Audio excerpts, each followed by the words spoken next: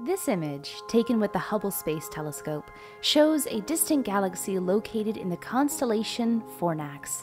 It is the largest and one of the most complete Einstein rings ever discovered. This object's unusual shape is the result of gravitational lensing.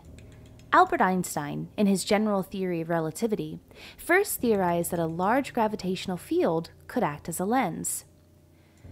A huge amount of matter, like a cluster of galaxies, creates a gravitational field that distorts and magnifies the light from distant galaxies that are behind it, but in the same line of sight. The effect is like looking through a giant magnifying glass.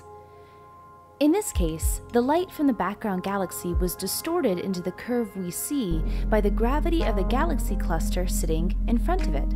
The near exact alignment of the background galaxy with the central elliptical galaxy of the cluster, seen in the middle of this image, has warped and magnified the image of the background galaxy around itself into an almost perfect ring.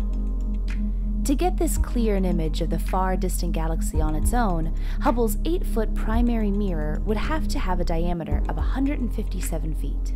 Objects like these allow us to research galaxies that would otherwise be too faint and distant to see in such detail, helping us learn more about our amazing universe.